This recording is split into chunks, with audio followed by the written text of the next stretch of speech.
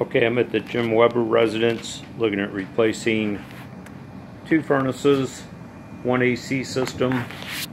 The newer AC system has been replaced already.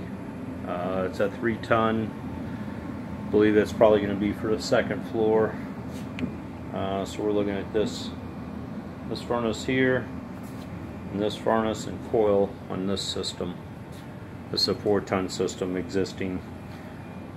We can get PVC out up through the band board there by the refrigerant lines, so 90% is definitely an option.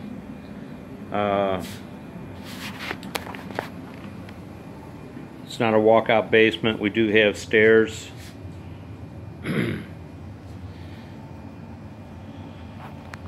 Copper gas lines.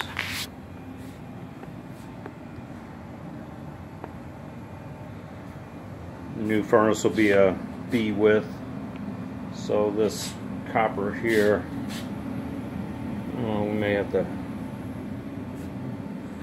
fudge that over a little bit to clear a B vent or B width furnace.